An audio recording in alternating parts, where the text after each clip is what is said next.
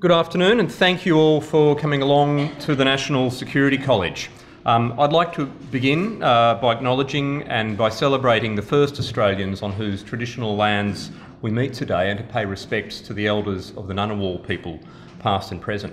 Welcome to the National Security College at the Australian National University. I'm Rory Medcalf, I'm the head of the college, and it's great to see some familiar faces but also some new faces in the audience here today. Just a reminder to please switch off your phones as we are recording today's event, or at least keep your phones on silent so that you can tweet furiously in the spirit of the information wars that we're talking about here today. The theme of today's special seminar or special panel discussion is, of course, one of the hottest topics in the news and in the world today: the role of the mass manipulation of information for competition between states, for coercion between states, or indeed for purposes in non-state security issues, for terrorism, for counter-terrorism, really for influence of all political kinds. And as someone who's just returned from Donald Trump's America, and that's why probably I'm looking a little bit bleary-eyed for probably more reasons than one, it's very clear to me and to all of us that the use and the abuse of information and of truth, if you can call it that, has become really prime material for the study of national security and for the wielding of real influence. And it's really changing a lot of the dynamics that we who study and work in national security policy thought that we understood. So understanding the dynamics of this new age of digital manipulation is absolutely vital to the national interest of countries like Australia. The panel we have today are all experts in their fields, and those fields range widely, as you'll hear in a moment, across cyber security, across interstate relations, across counter-terrorism, across countering extremism, across public policy of all descriptions. But what they have in common, I think, is this acute sensibility that informs the National Security College. That is, bringing together the rigorous study of national security problems with relevance to the needs of the nation, the needs of the policy community. And so that goes really to the mission of what we do at the National Security College, bringing together the interests of society and government and the state with the rigorous study of the issues at hand. This is really part of a wider set of activities we conduct here at the college that we call our policy engagement program, really, where we bring together our academic experts and policy practitioners. So the other pillars of our work, of course, much more in the space of training and education, more traditionally understood, but this is really core to the value that we add in Australia.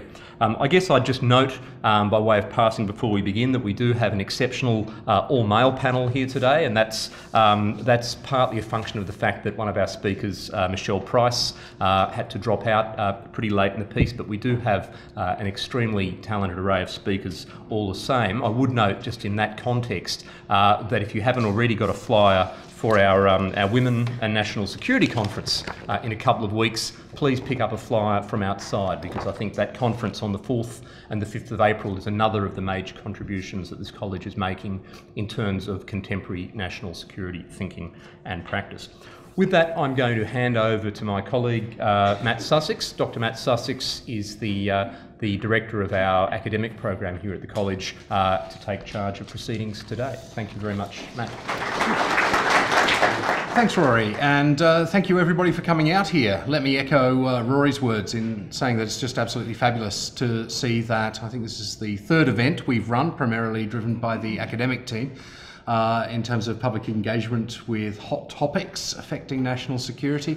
And today's turnout is very similar to others, so we're absolutely delighted that you're interested in the things that we have to say. And in fact, we probably could have filled this panel 3 or 4 times over amongst my colleagues. There was intense competition for slots. I was originally going to be mumbling a few words about Russia and hybrid warfare, but fortunately for you, I've made way for speakers much more erudite than I.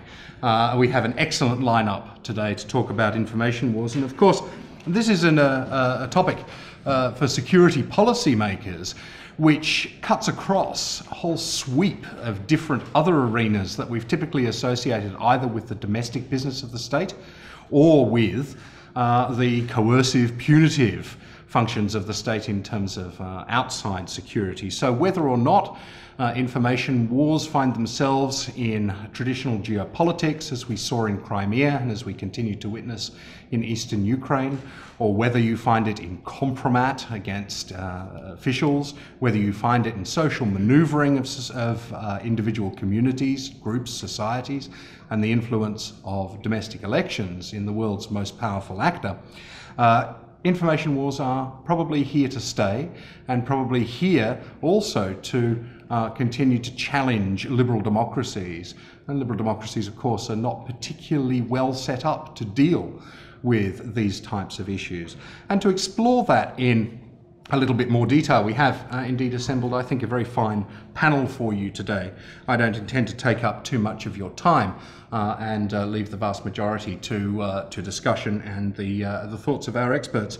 Let me introduce, first of all, Professor Roger Bradbury, who is in charge of our Strategy and Statecraft in Cyberspace program. Originally, Roger is, who'll be known to many of you, I would have thought. Originally, Roger was a complex systems scientist, trained as a zoologist. But he has since made that transition from animals to other types of animals, I suppose, and studies humans in terms of the way that they behave in cyberspace. He's worked with the Australian intelligence community for numerous years on a variety of different things, and he's effectively the NSC's chief scientist.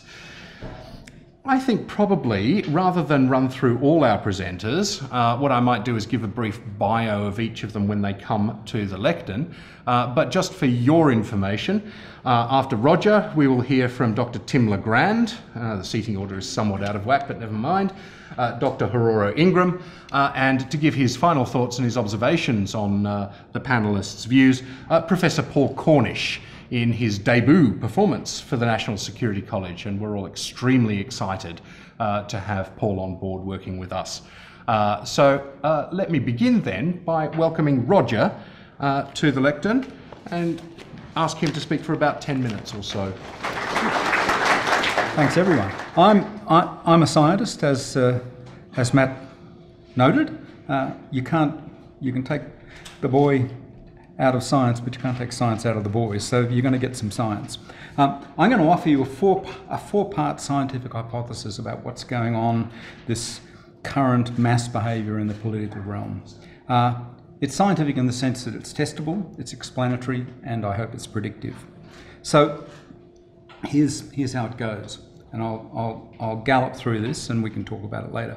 So the first point of this hypothesis, which is, and they're independent but they hang together. First part is that humans have a deeply embedded inability to effectively reason.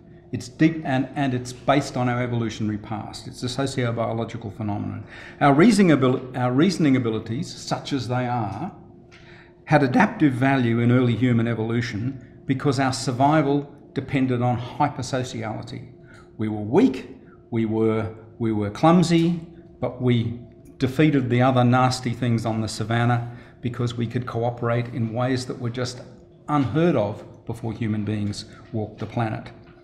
But this kind of hypersociality has a huge free rider cost. It's always an advantage not to go out and join the hunting band, but stay back in the cave.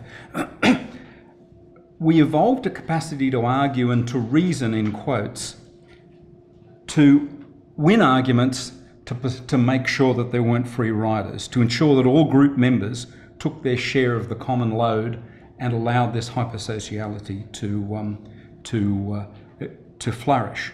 So it's rhetoric rather than logic, and rhetoric trumps logic, as we've seen in Parliament all the time. So, and there's very strong evidence for this, very strong evidence. A lot of evolutionary psychology studies, a lot of studies on fairness behaviour, which is widespread across cultures and seems to be independent of culture and so on. Deeply embedded behaviour. But this human reasoning, to be successful in a Darwinian sense, doesn't need need to be truthful. It doesn't need to lead to the truth. It just needs to lead to a shared, agreed position and understanding, which itself then promotes hypersociality and then feeds back and enhances the group. So that's the phenomenon, the base phenomenon that we're dealing with. Well, how did that play out over the next, from prehistoric times through to the present?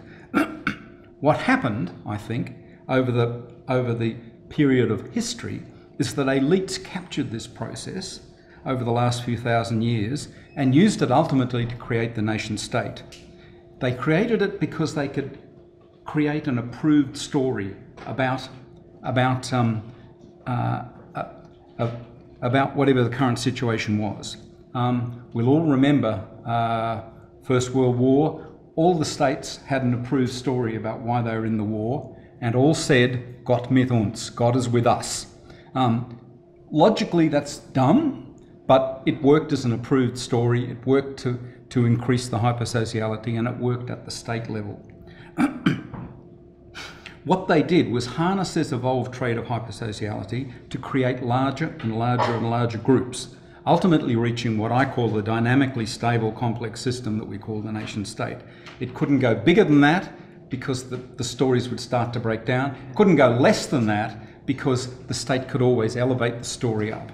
Now, they could do this because they could control the dissemination of the story, because the medium in which the stories were handled and disseminated were very expensive. And only the elite had the capacity to manage the story, to manage the rhetoric, because books and so forth at that time were very expensive. And so you needed an educated elite to control the story, and that in itself fed back to create the nation state. So that's why we have the authorized version of the Bible, very important document in that sociological sense. And that's why we have even received pronunciation of English. And we call this civilization broadly. The third part of the argument is that in the middle of this creation of a big story came the Enlightenment. It found a space to flourish in this. It found a place to flourish in one part of one civilization at one time in history. It was harassed and harried because it wasn't part of the main story, from Galileo to Darwin, but it survived. It survived because it was useful to the elite, not because there was a space for truth, for organisation. But the broader story just continued. So it could coexist, the Enlightenment could coexist when there was a single dominant other story in which it could sort of become a symbiont or a parasite to. Darwin wisely kept his views about the human dimension of evolution under a fig leaf because it would have ruined the story. Galileo wisely recanted his heliocentric heresy in order to allow the flourishing of truth in this little side pocket. So now we come to the last part of my story. The fourth part of this argument says that the emergence of cyberspace as an authentic new domain, come to my lectures and I'll tell you more about that, an authentic new domain of human activity, it breaks the nexus between the elite and the story.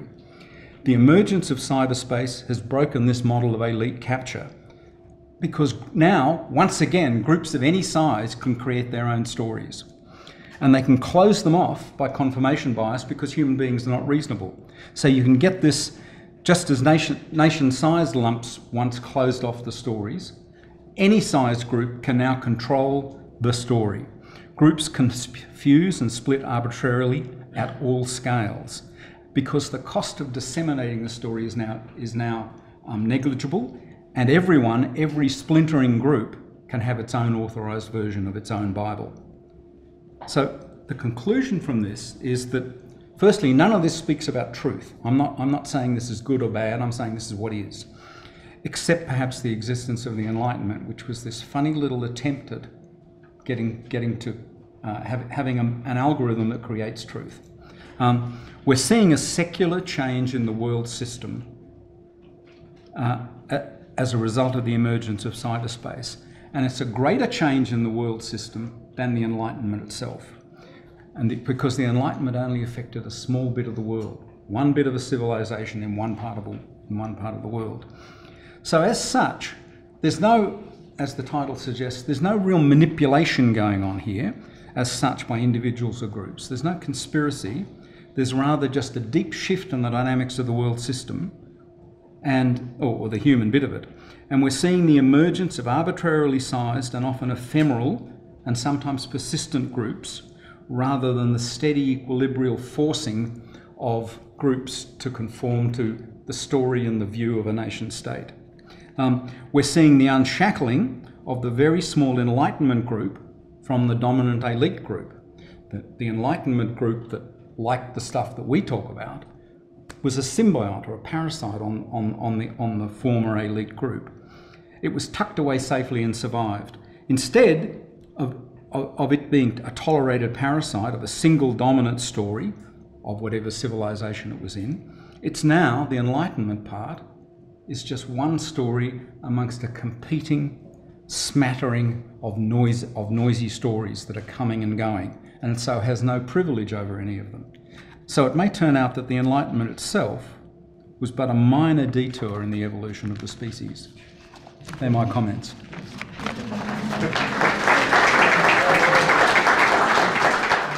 It's always nice to hear the Enlightenment referred to as a minor detour. I'm reminded now very much of earlier writing in the 1990s about the emergence of a so-called infosphere, a cornucopia of truths, half-truths and outright lies, which managed to predict, I think, alt-truth and alt-fact quite nicely, but didn't predict the fact that the alt-fact may in fact be in residence in the White House. Now, folks, let me move to introduce Dr. Tim Legrand from the National Security College, who is our Transgovernmental Policy Network Specialist, who also works on security governance, who works on transnational crime, who works on counter-terrorism. There's a wide suite, in fact, of research specialisations. But in particular, I think it's worth noting Tim's work at the juncture of cybersecurity and public policy making. And certainly information and the manipulation of information is something that I know he has a very deep interest in. So let me welcome Tim to the stage.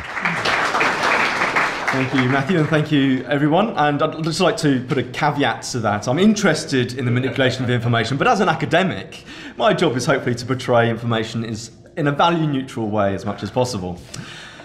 As Matthew said, my interest is in public policy and in government, and in respect of our theme today, cybersecurity is one of those issues which has been rapidly ascending the political agenda with a meteoric rise that terrifies many policymakers and officials for its sheer incomprehensibility, often because of the technical aspects and the seemingly innumerable opportunities for influence and for changes in political practice. Today I want to talk to you about digitising democracy and how our democracy is being radically transformed in several dimensions. Now, there are lots of ways in which we could talk about the digital landscape, but of course you're all familiar with the digital landscape and how democracy, as you engage with it, has transformed. I bet that most of you in your pockets have a mobile phone, and I bet most of you didn't turn it off when Rory said, please turn it off. Imagine some of you even didn't turn it to silent, because we're living in a very connected age. We connect socially with one another. We connect with our communities, with our friends, with our families, in what are sometimes called bubbles. We connect with people with similar political beliefs. We connect with news sites and news media channels who tend to have more or less similar political outlooks to ourselves. As an academic, I'm guilty of this. I go to The Guardian every morning with my cup of coffee and read the latest left-wing whitewash of whatever, before going on to the Daily Mail, obviously. I don't. But we know this, don't we? We know that our engagement with democracy and with our communities and our social lives has been digitised. And not just in the way in which we consume and understand the world, but in terms of the way in which we communicate with that world. So some of you in here will be on Facebook, some of you will be on Twitter, Instagram, or any number of other social media networks. Your voice now is amplified to a magnitude never previously accessible to any political figure in the past X million years.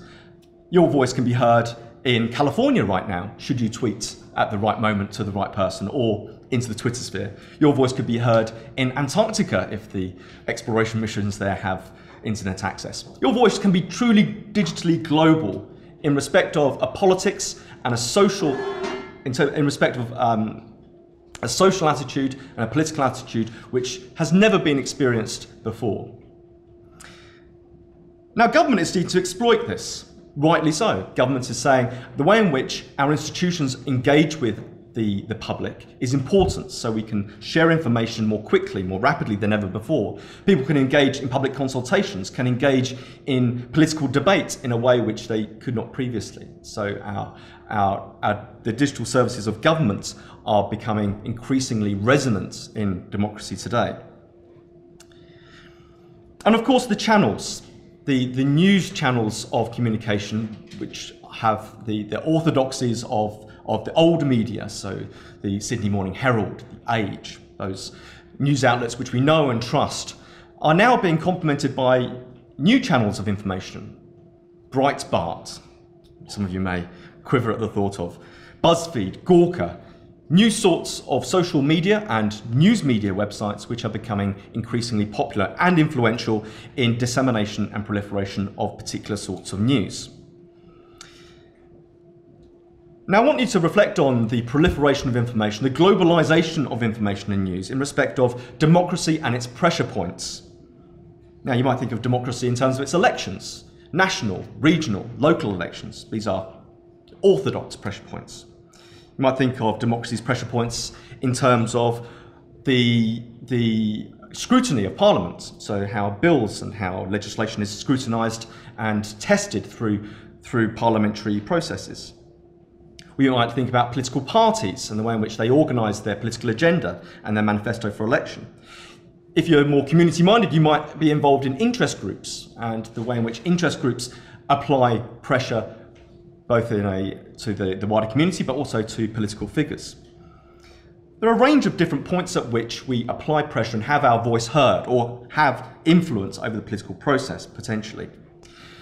And yet I suggest today that the cyber domain can and has changed these pressure points in three key respects. Firstly, as I've already intimated, the atomisation of digital news means that there's now proliferation of news sources out there. These may be credible, these may be non-credible. The debate is open as to how we discern whether news is fair reporting or compromised reporting. Fake news in the discourse of one prominent commentator.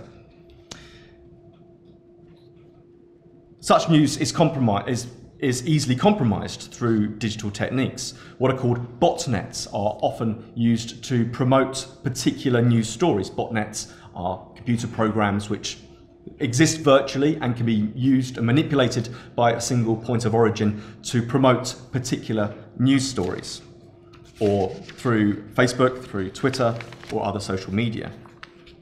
In other words, the algorithms through which we select our news stories are subject to manipulation. Now, this leads to the shaping of the news agenda to either promote certain individuals or discriminate against certain individuals. Hillary Clinton, during the recent presidential campaign, was accused of running a child sex ring out of a pizza shop. Again, a piece of news which had no basis in reality, but yet took traction through its promotion online on social media. And we know that the use of fake or planted or even leaked news stories can attack the credibility of figures seeking election.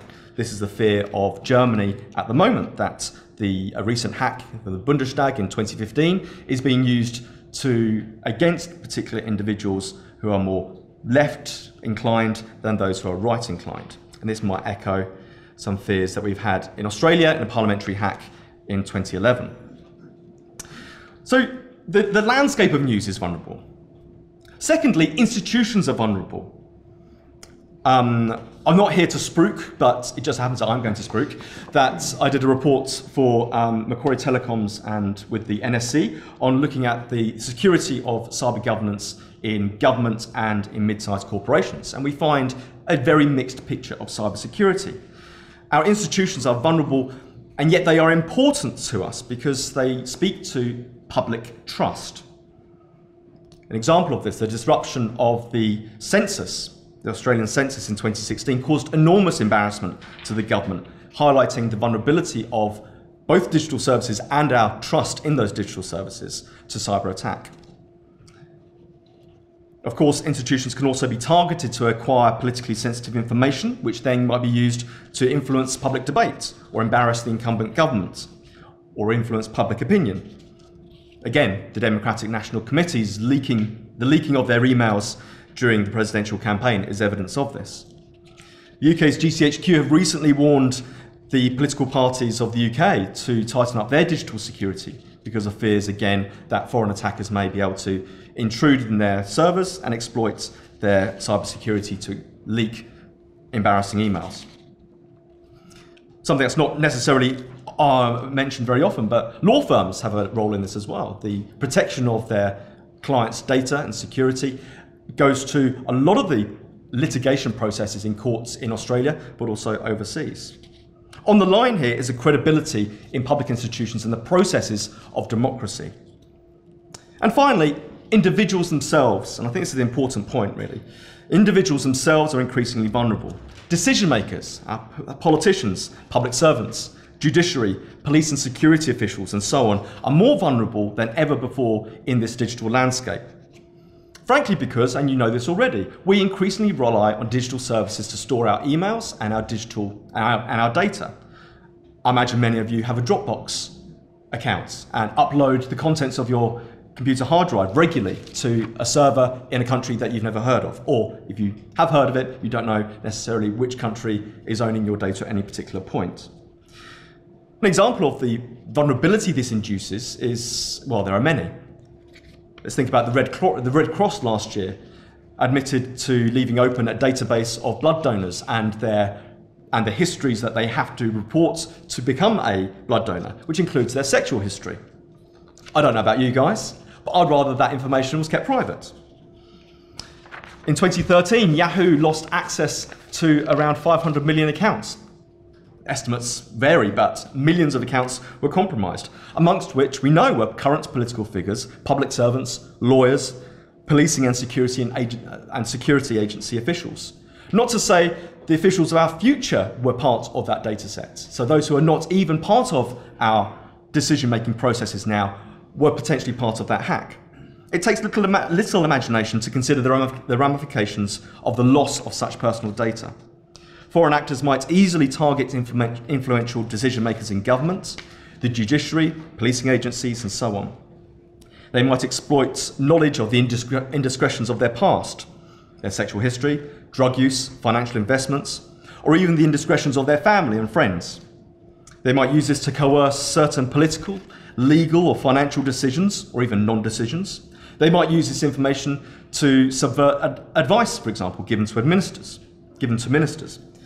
They might use this information to their competitive advantage in competitive tendering processes. In short, the possibilities open to foreign attackers, or even domestic attackers, exploiting personal information, I suggest, is severe and it's imminent.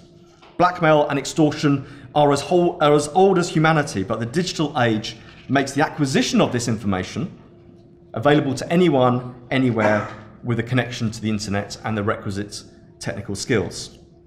So to draw to a close, I suggest, albeit somewhat briefly, that these three vectors of vulnerability amount to a very concerning future. That digital attacks represent a relatively low cost and low risk to the actor means to pursue political ends. Indeed, the cyber landscape is a murky one. You'll note I've not spoken about particular actors. Protagonists themselves may be anyone. It's difficult in a cyber age to verifiably ascribe blame to specific individuals or states. I think that to some degree is irrelevant because it's increasingly clear that as we as a society ramp up our reliance on digital systems to safeguard our information, our public information, our state's democratic decision-making processes, we're becoming increasingly vulnerable to anyone, anywhere with the requisite skills. And we ignore that threat at the peril of a contemporary democracy. Thank you very much. Thanks very much, Tim. It does strike me, actually, that when we look at the dark arts of information manipulation, it's somewhat surprising that it tends to be located in more or less what we used to understand as soft power. And I think perhaps we've made a couple of errors when it comes to looking at soft power. The first one was to believe entirely Joseph Nye when he said soft power was about getting others to want what you want. And with apologies to my colleagues who've heard me on this on numerous occasions, soft power, I think, is also about getting others to reject what they have. And this is very much what we are dealing with when we come to looking at the manipulation of information. The other error I think we made when looking at soft power is in assuming that it was benign and also not able to be goal-directed by different actors, be they states or non-state actors. Now, increasingly, I think information can be directed. There are many, many metaphors and many models available, and I don't intend to offer a sweeping new one. But amongst the litany of hybrid warfare and non-linear warfare and all sorts of other typologies, let me offer you a gardening metaphor. Because I'm coming to the age where gardening is starting to look like an activity that I might reasonably perform, whereas 5 to 10 years ago, it never really entered my mind.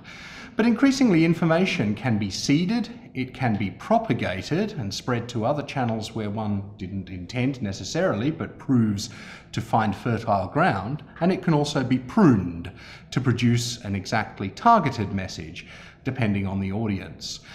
With that in mind, I think it's interesting and appropriate for me to introduce the work of Dr. Hororo Ingram, whom we share, reluctantly, with the Bell School. But Hororo is an expert particularly on propaganda and on messaging, and his specific area of expertise is Islamic State and the Afghan Taliban. He's recently emerged unscathed from a DECRA, Discovery Early Career Researcher Award. Well done, Hororo. And he's working increasingly now with primary source materials, I beg your pardon, during his fieldwork in South Asia and also Southeast Asia as well, and the Middle East. So he is very much an expert on propaganda and messaging, and let me invite him to the podium to give his thoughts. Hororo. Well, thank you, Matt, for that appropriately dark introduction for what I'm about to say, and thank you to the NSC for the opportunity to speak here today. So what I want to do is highlight some of ISIS's highlight how ISIS's propaganda campaign has evolved from 2014 to 2017. I'll then make some observations on how this should kind of shape our understanding of the strategic logic of their messaging campaign, and I'll conclude by kind of drawing out some implications for combating it in this information theatre. Now, from its peak, say through late 2014 to early 2015, the ISIS decline is now very much into a freefall. Politico-militarily, ISIS are significantly worse off than they were even 9 months ago by almost any measure. So take, for example, the Global Coalition Against Daesh recently reported that ISIS has lost over 60% of its territory that it once held in Iraq, 30% of what it once held in Syria. And this represents more than just a territorial loss, because it also means the freeing of millions of people in these areas who were formerly under varying degrees of its control. Now, ISIS generates much of its finances and, of course, its manpower from these local populations. So this is more than just a great humanitarian achievement. Of course, the war itself is inflicting crippling losses to ISIS's personnel and resources. Meanwhile, the foreign fighter numbers and foreign support in its various manifestations have plummeted compared to earlier peaks. Most painfully for the group, I suspect, has been the killing of key leaders. Movements like ISIS are designed organisationally and strategically to deal with loss. It's part of the business. But brilliant strategists, pivotal hubs in tribal and logistical networks, powerful symbols, kind of symbolic figures, they have been crucial to ISIS's rise during periods of boom, vital to their survival in periods of bust. And so such losses really hurt this group. Now, while these politico-military indicators are great, I would argue that the clear decline of ISIS's propaganda machine, particularly in the last few months, is most heartening, particularly for me and many others who have closely followed this group. Sure, ISIS propaganda output as a quantitative measure has been well down from its 2015 peak for some time now. While there is a quality to quantity, the strategic downsizing and streamlining of ISIS's propaganda campaign in late 2016 did not necessarily mean a less potent ISIS propaganda effort. There was a very, very real potential for the opposite to be true. That this strategic shift, that this strategic downsizing and streamlining would actually result in a more potent propaganda machine. And I think that this shift was really encapsulated in about September with the release of Ramir magazine, which replaced a kind of a suite of multilingual magazines such as Darbuk in English, Darul Islam in French, Constantinople for Turkish speakers. And for a couple of months, I think there were many analysts who felt that perhaps ISIS was pulling this streamlining off. That their wilayat-based media units would produce propaganda for locals. Some of that material would then find its way into transnational dissemination, while Ramir emerged as its flagship for transnational propaganda.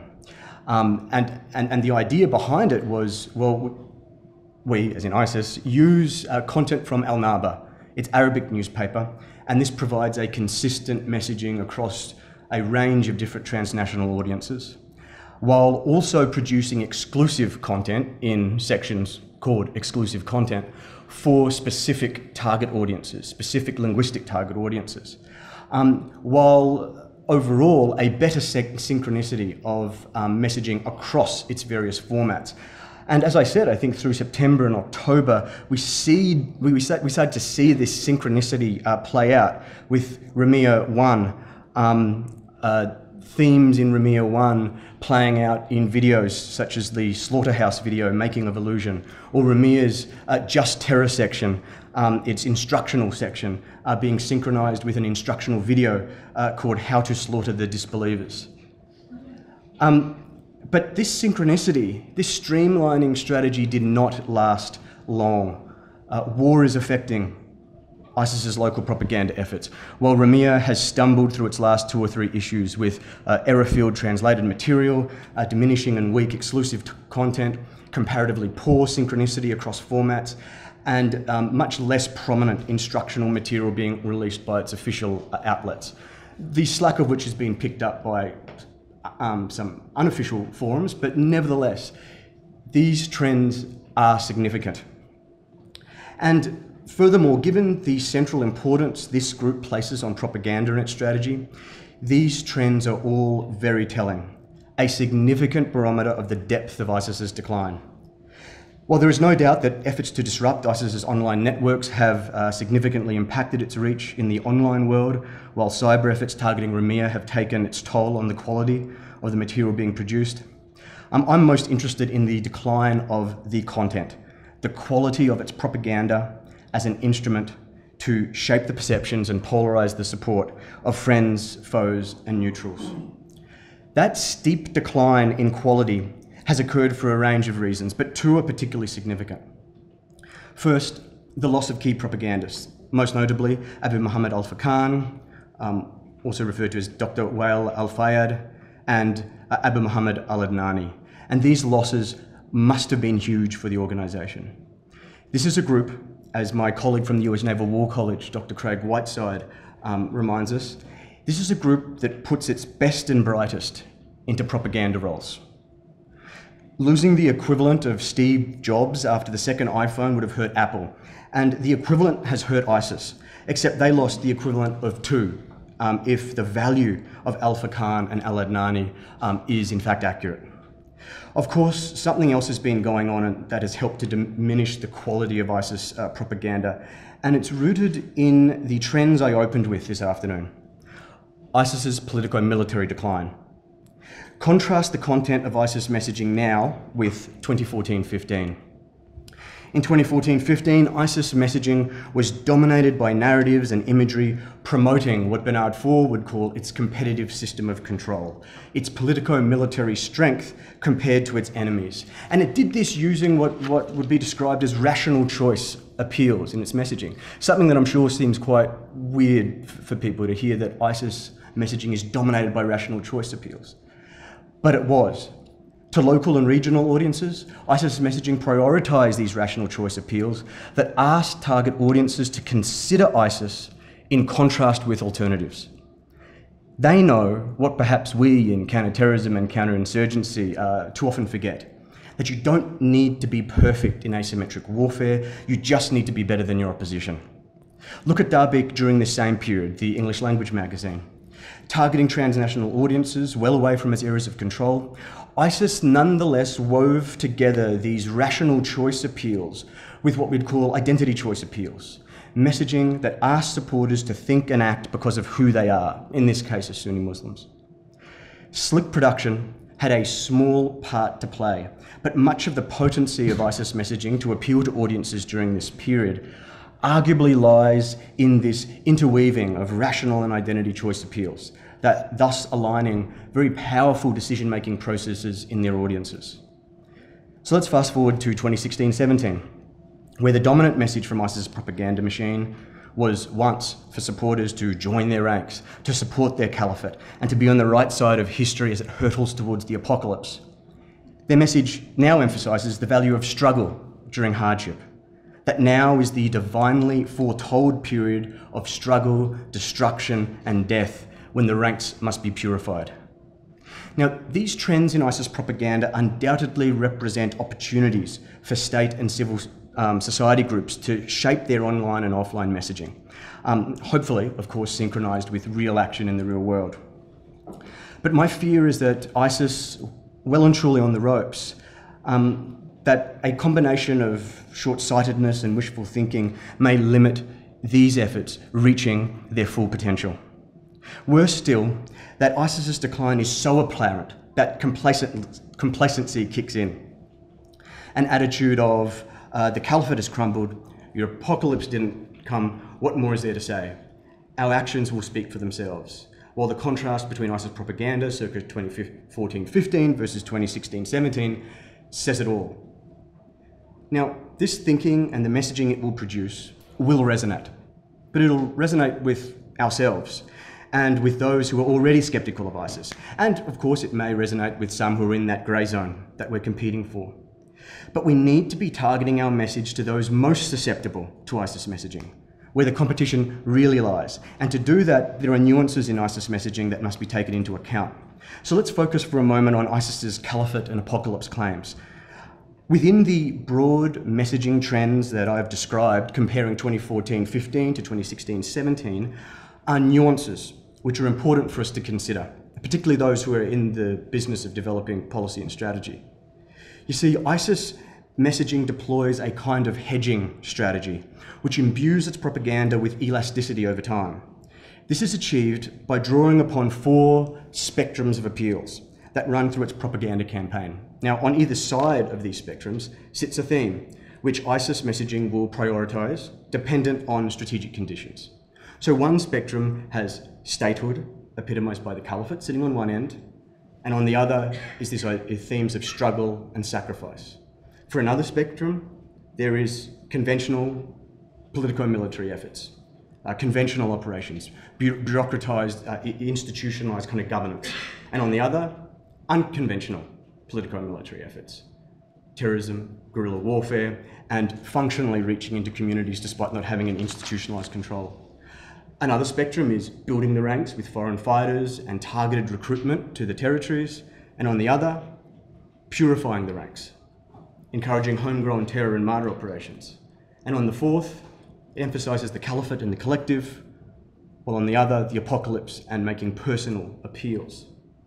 Now, during its boom-bust history, ISIS will tend to prioritise messaging on one side of the spectrum over the other, but the messaging from the other end of the spectrum does not disappear. If you look at Rumiyah 7, it talks about the value of the caliphate, the importance of supporting it. It's just that it is dominated by ideas of purifying the ranks. destruction, sacrifice. Now, this is the thing about apocalyptic groups and their messaging. Their most skilled propagandists know to hedge their bets. They don't just throw it all on black. They don't say, yes, the apocalypse is coming tomorrow, because if it doesn't, you look kind of stupid and you lose a lot of credibility. And ISIS have done this, and we need to recognise this hedging strategy that they use. Confronted with the surge and awakening in 2007, ISIS are facing similar dynamics in 2017, and they will act similarly. Look at their propaganda now. It features old speeches and publications from that period, especially from the leaders of that period, Abu Umar al-Baghdadi and Abu Hamza al-Muhajir, who he dismissed as incompetent, and it turned out that they were strategic geniuses. They will highlight in their current propaganda examples from that period of the struggle and of the benefits of the struggle. And they'll remind their supporters to dismiss their enemies' claims because they will be disproved again. All this needs to be calibrated into current messaging efforts, and this is merely one of many examples of how the devil is very much in the detail. So I just want to very quickly conclude with 2 points. First, propaganda will remain central to ISIS's strategy, and so defeats to that machine have repercussions that shake this organisation to its core. For ISIS, propaganda, and this quotes essentially from their doctrine, propaganda lights the path and revives negligent minds. It is deployed as a multifaceted force multiplier for their own advantage and an equally multifaceted force nullifier against opponents. All mediums, not just the internet, will be essential to ISIS as it reverts down its strategic phases of its campaign strategy and it keeps its agenda alive. Secondly, our strategic communications efforts continue to improve, but there remains a long way to go. Kind of cliched, superficial understandings of our enemies, whether they are ISIS or other states, simply won't cut it. The target audience we are battling for with ISIS, that relatively small proportion of people who are actually susceptible to ISIS messaging, are not ideological automatons blindly following theology. Nor are they bloodthirsty lunatics or a hybrid of both that are beyond our reach. They are human beings who, as the behavioural economists remind us, are dominated by automatic thinking, who use mental models like identity and narratives as lenses, and for whom social factors further shape how information is interpreted and decisions are made. Empirical research has shown how propaganda takes advantage of these dynamics to, for example, manipulate cognitive biases and stunt deliberative thinking in audiences. Now, whether we are charged with confronting state or non-state adversaries in the information theatre, there are some fundamentals we must understand and harness to our advantage. I think central of which is this idea that we don't need to be perfect, we just need to be better than our opposition. So thank you very much. Thanks very much, Aurora. When Charles Darwin was preparing The Origin of the Species, his first attempts were described, I think, as a sketch of an abstract of a précis of an introduction. So I propose to do that with Paul Cornish's CV. Otherwise, we'll be here for a little while. For those of you who don't know Paul, he is one of the world's absolute top cybersecurity scholars. He spent 2 different stints at Chatham House, firstly as a senior researcher in the 1990s, and then subsequently as the Carrington Professor of International Security and the head of the International Security Program at Chatham House from 2005 until 2011. About the same time, he also developed and led Chatham House's highly successful cybersecurity policy research program. He's a member of the UK Chief of the Defence Staff Strategic Advisory Panel. He's a Fellow of Oxford University's Global Cybersecurity Capacity Building Centre and a Senior Associate Fellow at RUSI. So he has a long and storied CV. With that, let me invite him up to give some thoughts on what he's heard today. Matt, thank you very much. I'm blushing deeply, really, from that wonderful introduction. Thank you very much. I'm blushing even more, though, now that I see that Rory has gone. Rory is actually, of course, my boss for the next month, so now that he's gone, I can actually be rude about his use of grammar. We were introduced as an exceptional all-male panel as opposed to an exceptionally all-male panel. And of course, I think every woman in the audience had this little thought, there's no such thing as an exceptional male.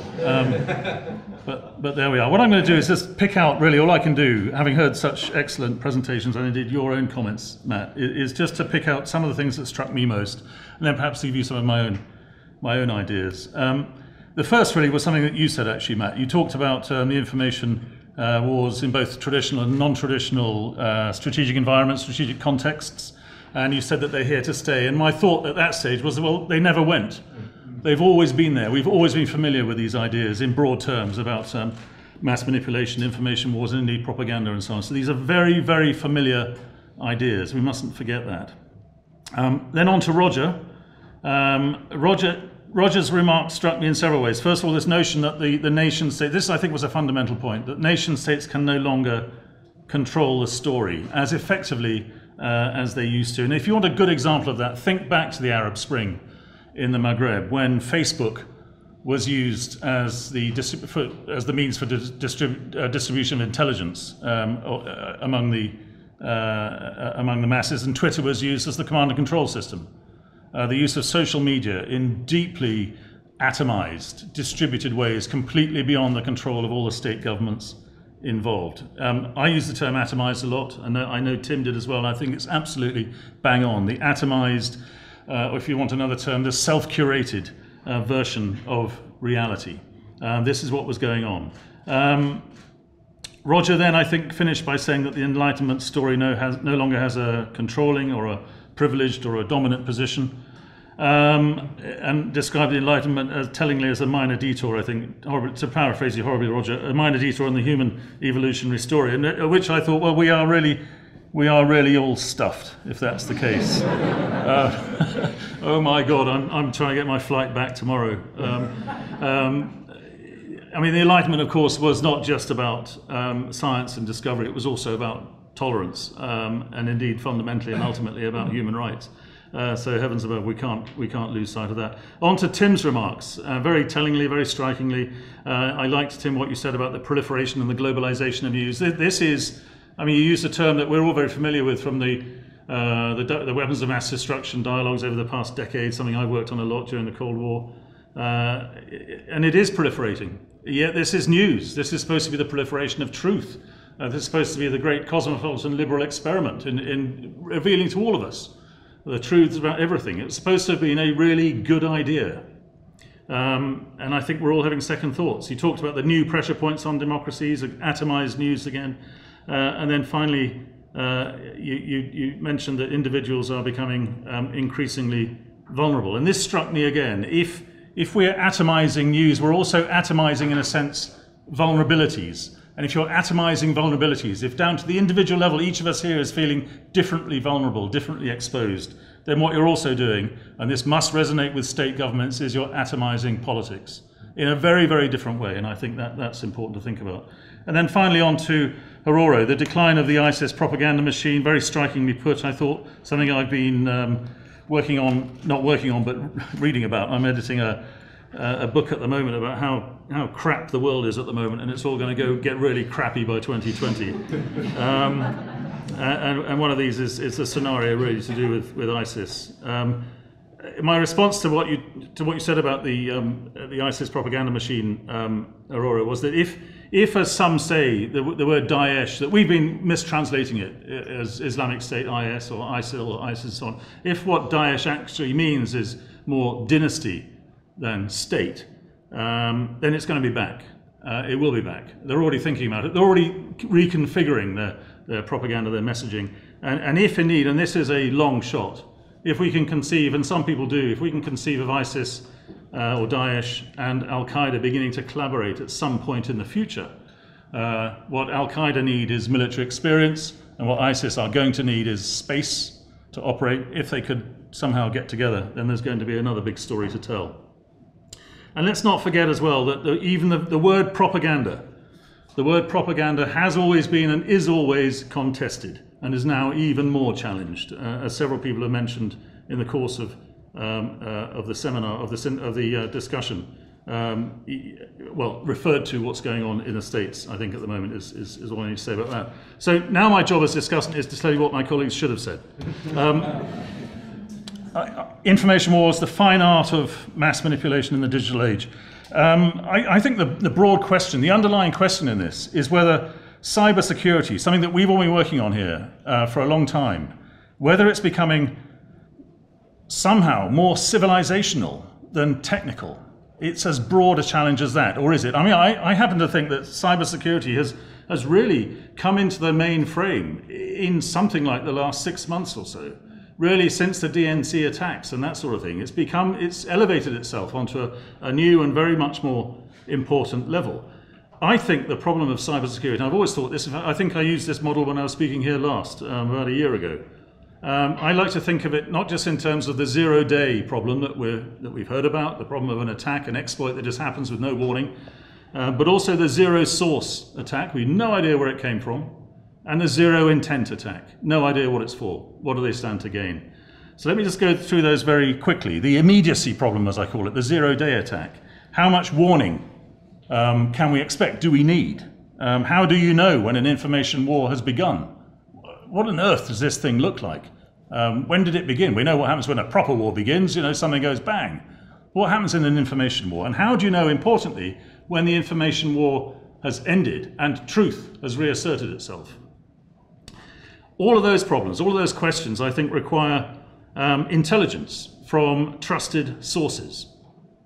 I was speaking at a conference in Leankollen in Oslo a few weeks ago, and I, at some point in my remarks, I said that what NATO needs is British intelligence, and I got an enormous guffaw from the audience. But anyway, we all need intelligence from these trusted sources. Where are these trusted sources? There's also a requirement for intelligence sharing, but with whom? Who can be trusted? Who in the Republican Party in the US trusts the UK's government communication headquarters at the moment? Agency, the zero source problem. Who or what is conducting information wars or mass manipulation? We're familiar with problems of ambiguity and plausible deniability. All these are very familiar problems. But what we're seeing more and more is the blurring of agency boundaries. We've got the individual criminal, the corporate criminal, the state corporate criminal. Jim Lewis, a US academic in CSIS in Washington, who was very certain he was going to have a very big job in the Clinton administration. In Boston about a week ago, there's shell shock in the US among the wannabe Democratic administration is huge, and it's going to last for 4 years. They're just deeply shocked. Anyway, he said this: the Slovakia, the security establishment, I'm sorry, I pronounced it horribly badly. The Slovakia and criminal gangs in Russia, he wrote, are so tightly integrated that in some areas it's seamless. And he made a key point that this seamless network is shifting from domestic to foreign policy. And now we have state-sponsored privateering. If you want to find a big event in the last few weeks, look no further than the 15th of March 2017 indictment by the US of 4 Russians for the Yahoo attack. Big event, probably bigger than the US indictment and naming of the People's Liberation Army, the Chinese officials, a couple of years ago. So what next? Well, maybe we're going to see autonomous individuals acting on behalf of states with it's kind of distributed Al-Qaeda style of command structure. Nobody needs to give orders, nobody needs to tell anybody anything. You just do it because you know it's right and you're acting on behalf of a big message. And then finally, motive, the zero intent problem. We need to know what the adversary wants to achieve and how badly he or she wants to achieve it. Otherwise, it's difficult, if not impossible, for us to make a proportionate response. So my sense is, with that structure of 0 day, 0 source and 0 intent, that this is more a problem, not so much of mass manipulation, as a problem of elite ignorance. What's the effect of this? Well, as I said at the beginning, mass manipulation, information warfare, what's new? Same old. Do they actually matter very much? And it's not a very fine art in any case. I think the speed and the scope and the volume of information transfer at one level make old things, for example, breaches of sovereignty, breaches of borders. They make these more possible, but in different ways. ISIS, for example, is publishing an online guide to propaganda. So it's actually proliferating the idea or the science and art of propaganda. We can also see new things happening, new things, really new things, such as I mentioned earlier, Russian interference in elections in not just the US, but also very probably the UK and France and Germany, and in time it'll be here in Australia. So what could all of this mean? At the minimum, I think we're looking at familiar old problems of security and terrorism, all of these things in new guises, as I've just said. At the maximum, perhaps this is corroding trust in national and international politics. In other words, all politics, at a very rapid rate. In other words, perhaps we really are facing the oblivion that Rog was talking about. ICT, information and communications technologies, were meant to be the vehicle for a great liberal cosmopolitan experiment, revealing, opening up, but perhaps globalization is in some way now beginning to consume itself. Neil Ferguson, who's the British historian, centre-right historian and columnist, wrote just about a month ago, he wrote this: "Laugh out loud," he said, "laugh out loud if you dare. Globalization is in crisis, populism is on the march, authoritarian states are ascendant." I'll finish with that, but just with one final word. Information war, as I said a few minutes ago, can be both domestic and foreign. If you want a sense of how complicated this is becoming, just think that the Chinese government actually is now coming out and saying it would probably prefer social media in China to be uncensored and uncontrolled, completely open like it is in the West. Why? Because it allows the Chinese government to really get a grip on what is going on. Thank you. Hi, Chris Farnham, National Security College. I just wanted to talk about the most recent and well-known version of propaganda and information wars is obviously the recent US election and the idea of fake news. We saw a lot of this news that was being generated wasn't actually generated by the Republican parties and by the actual political actors. They were created by individuals and then propagated by other individuals in Eastern European countries that were doing it to raise advertising revenue. They were non-political actors.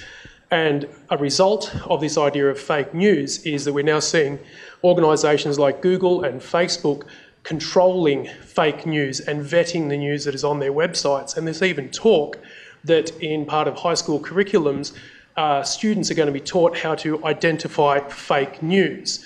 Does that mean that we're going to be seeing a shift in the way that the new form of propaganda is created and used, or are we just seeing the controls of information handed over to new actors? I think that's probably one for Tim in the first instance, and then sure. We'd like to go.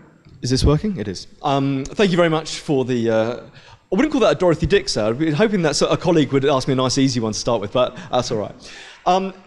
Look, I think absolutely the way in which propaganda, if that's what we want to call it, is the way it operates and is used and deployed now is absolutely going to change as technologies change. So it's not just the content. I mean, I think this is an important point that it is important that we produce amongst young children and young adults, everyone, critical thinking about not necessarily taking literally or taking at face value the news that is given to us. I think that is important. But it's not just about the content of news. I think it's actually the way in which it's structured and disseminated, which is changing. And so it's not just the interpretation of particular news stories. It's the fact of some news stories being elevated above others. So there's a structuring of an agenda, I think, that's becoming embedded in contemporary propaganda or contemporary models of influence. So it's the manipulation of Google's algorithms, for example, to put in place particular search items in autocomplete, which some of you may know of. You start typing into the Google search bar and some suggestions drop out of that as an algorithm. Now that's something that can be manipulated, and that's quite a base example, but a lot of the news collation websites like Google, like Yahoo, operate on those algorithms and select and privilege particular forms of information which seem to be popular at the time. And they can be gamed, they can be manipulated.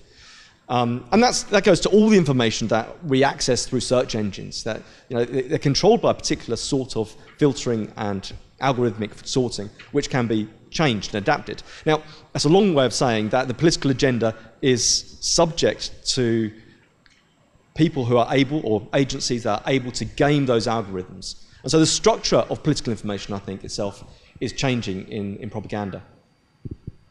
Anyone else? I'd just add a couple of points to that, I think.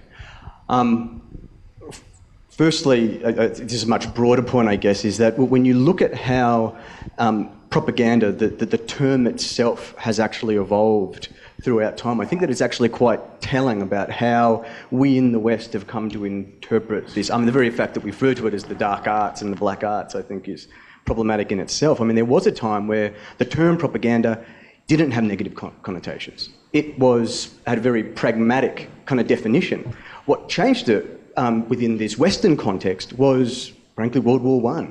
And, the report by Ponsonby, who kind of said that the defilement of a man's soul is much worse than essentially ripping him apart with bullets. And so this fundamentally changed, not just because so much of your perceptions and the expressions of how you think are manifested in words. When propaganda became a derogatory term, it changed the culture, the intellectual culture around propaganda, and what this thing is and how it should be used. Now, you then see throughout the history of the West's involvement in this is that, so on the back of World War II, our response to the Nazi propaganda machine, and we're in awe of it, and look how slick and great it is, and of course we're dealing with the delay that we shut down all this messaging, these propaganda units. So then there's the time delay of bringing them all back up again, and once we sober up and get calculating and predatory about this, we, along with our political and military actions, defeat it. We have that success, we shut that all down, and we do the same thing with the Cold War. We have that success. Fukuyama tells us that we've got this thing covered. We don't need to sell ourselves anymore. We shut all that stuff down, and then the wars on terror happen. We suddenly realize, we better start doing something again. So we have these. There's a real deep historical and cultural problem that we have here. I mean, I think a lot of our adversaries are laughing that the masters of political communication, democracies, going all the way back to the ancient Greeks, that we're struggling with communication. I mean, it's like this bizarre, ironic kind of historical joke, and we're the brunt of it. We're the final line. And I suppose the second point is that when you talk about conspiracy theories and fake news, to demonstrate this sophistication of the ISIS machine, although I don't want to give them too much credit, in Darbik they warn their supporters of conspiracy theories, of fake news. And they say to them, you are succumbing to the thinking of the kuffar, of the disbelievers, when you perpetuate the lie that September 11 was by the Jews and the Americans. And you undermine, you sully and dilute the genius that is our efforts to strike at the heart of America.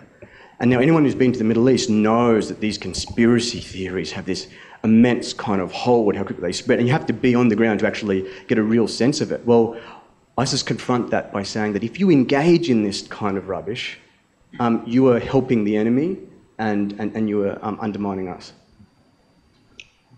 Can I add a couple of quick points, Matt? Yeah?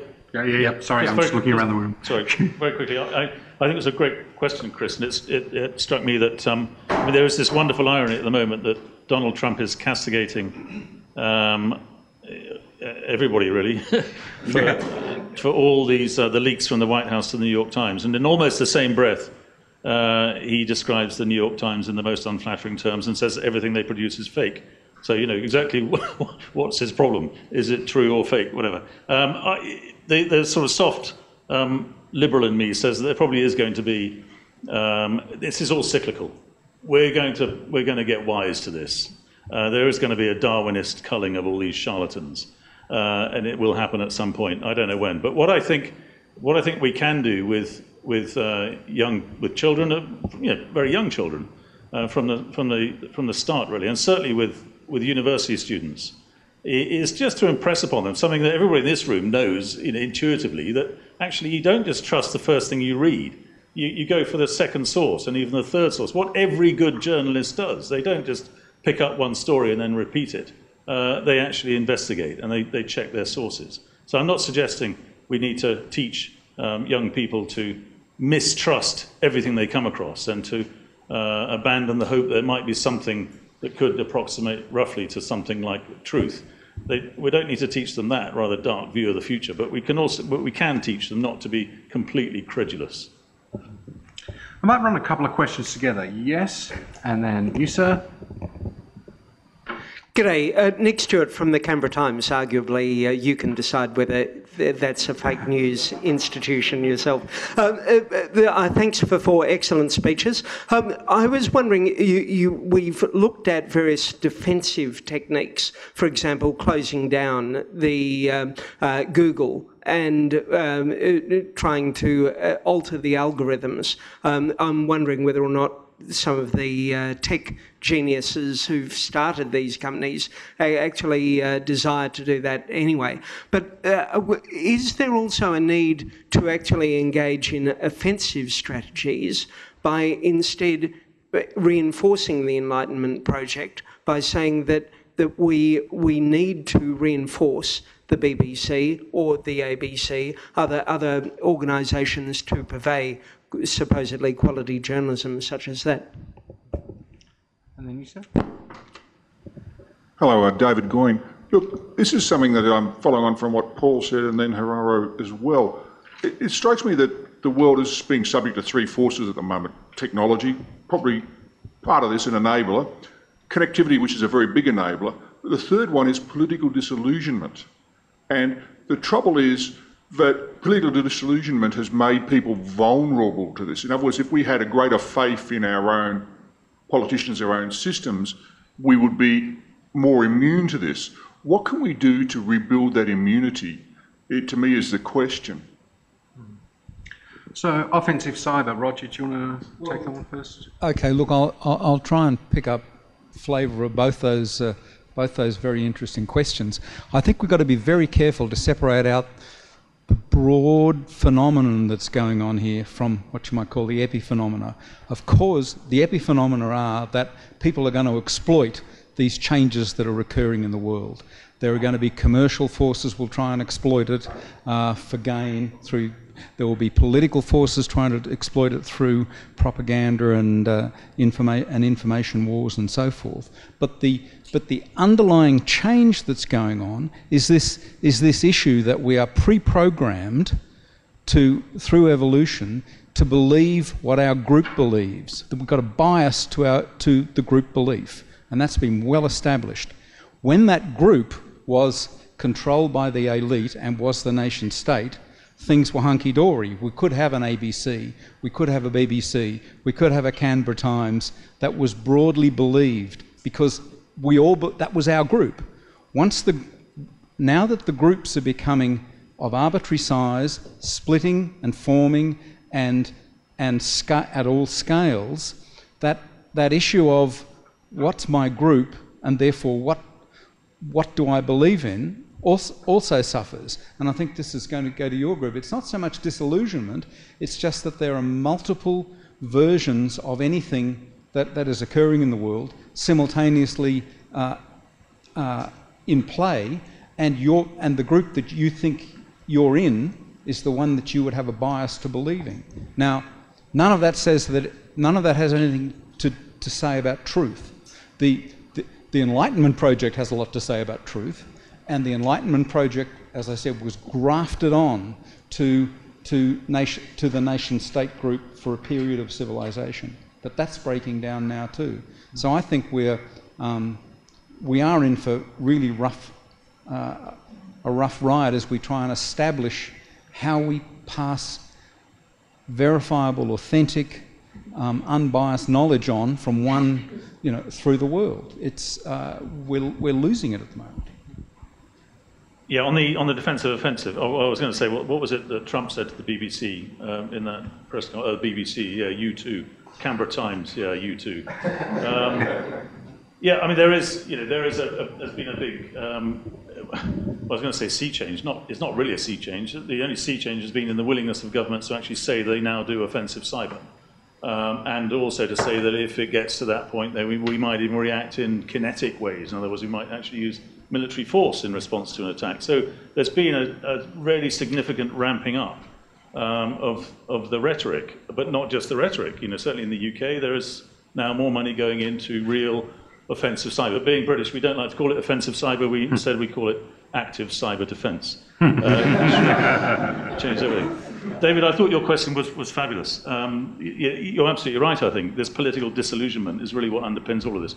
There's a chicken and egg aspect to this. What came first? Was it actually all this, the technology and the connectivity that created this, or was it there already? I don't know. I suspect probably the disillusionment was simmering at the very least before this all got going. It seems to me that what ICT has done, information and communications, all that, it's removed not just distance from the public, the voting public, and their elected representatives, but also deference. And that's probably a good thing, I think. You know, they are just humans, after all. Our MPs and whatever else. And why should we be deferent to them? So that, I think, is a good thing. But what we don't want is this sense of completely corroded lack of, a very easy condemnation of everything they do, and complete mistrust of every single motive that seems to be coming out of their mouths. So I think what our elected representatives need to do to win back something like a more acceptable version of deference is to be more genuinely representative. What we find in the UK is that you elect MPs to go to Parliament, and what do? They spend all of their time trying to get out of Parliament, where they should be doing the most important job, which is to enact legislation for the rest of us. They want to get out of that rubbish and get into the executive, because that's where you get a really important career and a big salary and so on. I think that's wrong. We need to correct that. What they also need to do, all politicians everywhere, is be more truthful in campaigning, manifestos and so on. When they say they've got the answer to everything, aren't we seeing this big style in the US? That man is going to come crashing down when the Midwest realises there are going to be no factories. So I think we need more truth and more serious engagement with the people, as it were. Might take another pair. Yes, ma'am, over there.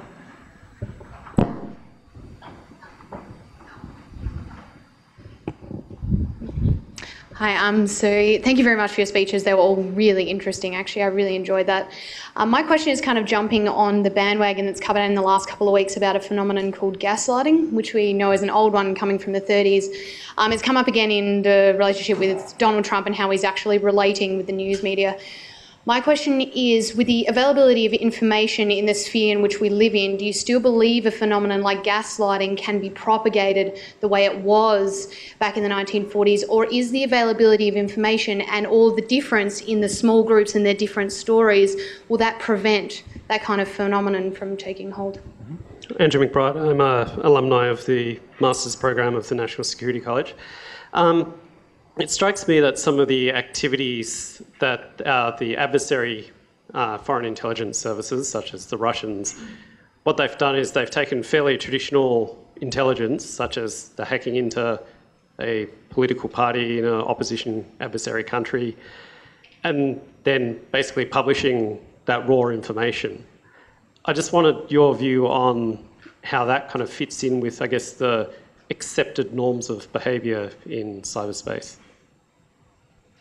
I'll speak to the first question on gaslighting and the suggestions of, this is the dropping of new implications of new allegations and suggesting them as probables, as potential. This is something that you should think about, public, as a suggestion. It's not me saying this, that's someone else has said and suggested this, and perhaps someone should go and determine the truth of that. I think this question of sort of dropping in allegations and news stories as allegations dressed up as news, I think it goes to a loss of accountability. I don't want to say back in the day, but back in the day, accountability was something that could be acquired by having a strong history of being seen as someone who's truthful. So journalists, their stock in trade was being truthful. And the accountability of whether or not their story stood up was that they kept their job or lost their job.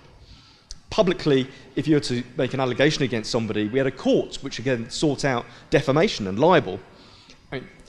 Increasingly, with news sources now being atomised, as we've spoken about, and with information being globalised, the accountability of any sort of implication or new implied stories is lost, because Donald Trump can say something about a politician overseas, and there's no accountability there for him because it's just a suggestion. I could make an allegation about a politician in the UK, but because I'm in Australia, they're hardly likely to take me to court in the UK. The fact that we have an atomised news media or news sources means that actually accountability for the suggestions that people put up as alternative stories is gone. I think that's what at the core of this problem is, that question. There's no possibility of loss for some individuals. That there's no reputation on the line, and the fact that it's the internet and the way in which social media operates means that you can prosecute particular stories with very few repercussions for you personally. I think that's the new element to this, which is one of the most concerning parts. If anybody else wants to comment on gaslighting before. I suppose, going to your question on norms in cyberspace, if you want to make the comparisons people often do with deterrence, nuclear deterrence, before you had norms, you had deterrence in terms of weapons of mass destruction. I don't think we're there yet, at the point where we have cyber deterrence in terms of information. It very much favours the offensive. Now, whereas in the nuclear age, the risks of physical harms, the pure kinetic destructive capacity of nuclear weapons was a very strong check against their first use. I don't think you have a first use problem when it comes to information, but others might have other thoughts. Paul? Yeah, thank you. I'm not actually sure what gaslighting is, I'm afraid. Is it a sort of truth microcosm type of idea? Or what is it? Oh, sorry. So it's meant to be defined as the obfuscation of true news by putting out misinformation.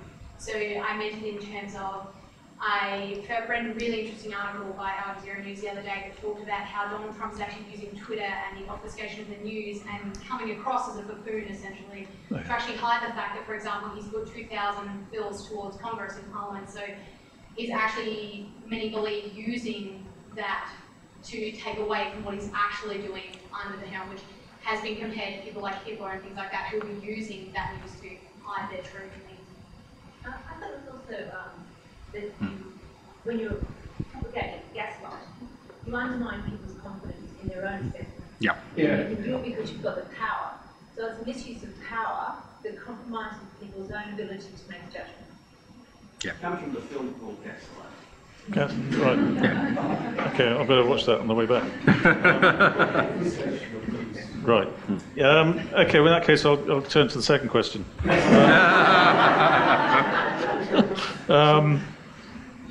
I think the plain answer to whether these Russian activities fit into accepted norms is that there aren't any accepted norms, and that's the problem. I do a lot of work on this with the Chinese government, actually, the UK-China cyber dialogue, track 1.5 dialogue. And after 3 years, we're still just in the foothills of agreement about what the most basic norms might be. And if you think that the Tallinn manual on the application of the laws of armed conflict to cyberspace, all agreed, all published and so on, still is not remotely near being a UN-sponsored document of any sort. So we're in very, very unsettled ground, I think, internationally, as far as the normative governance of cyberspace is concerned. A long way to go yet. That said, as I just said, this discussion with the Chinese is making progress. It was out of that discussion that Xi Jinping and David Cameron, remember him, had an agreement about governments not sponsoring commercial espionage in the other country. Espionage is fine. We don't mind that. That's what governments do. We don't want companies stealing each other's intellectual property. So some progress, some normative progress, but very little. And at the same time as all that's going on, the normative slow motion movement, there is also something much more straightforward, which is just simple. I call it a sort of, I don't know, a digital version of territorial struggle going on with the Russians and indeed others. This is pretty basic Russian state interest. And it's as familiar, I mean, for good reason, there are people talking about a return to something like a Cold War type of relationship with, when I say good reason, I don't mean it's a good thing, but it's a supportable argument that we're heading back towards something like a Cold War standoff with Russia. I mean, Putin, I've never seen Putin as a strategist, but he's certainly an opportunist, and he takes every opportunity he can to plug away. Well, ladies and gentlemen, I think we've just about reached time, and of course, if you haven't had enough alternative truth, then we do have some propaganda out the front that you might be interested in. Graduate programs are available, PhD programs are available, and we will certainly be having much more to say on this topic in the future, given the interest in it. Let me also note that we do have a light lunch out the front if you would like to come and partake. But before we do that, could you please join with me in thanking our speakers today?